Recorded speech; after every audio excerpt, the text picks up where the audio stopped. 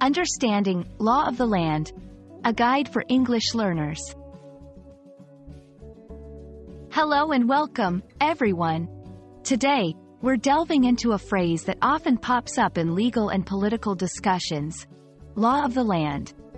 If you've ever wondered what it truly means and why it's important, you're in the right place.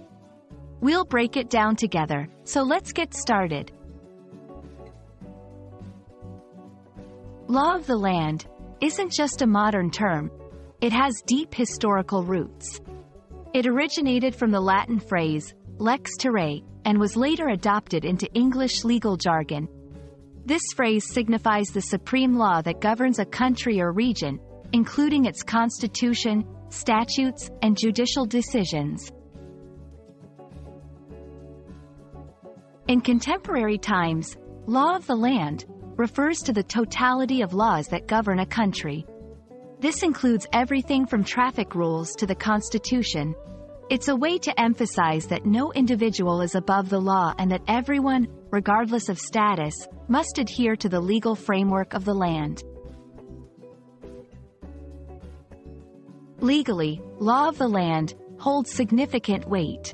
For instance, in the United States, it's closely tied to the Supremacy Clause of the Constitution, which establishes that federal law takes precedence over state laws. This ensures a uniform legal framework across the entire country, maintaining harmony and order. Understanding law of the land helps us appreciate our rights and responsibilities as citizens. It reminds us that laws are in place to protect us, maintain order, and ensure justice. Whether it's following traffic signals or respecting others' rights, we're all part of upholding the law of the land in our daily lives.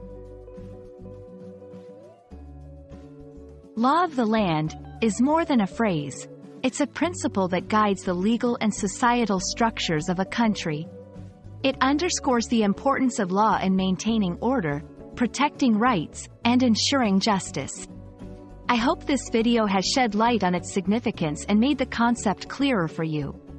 Thanks for watching, and remember, respecting and understanding the law makes us better citizens and strengthens our community.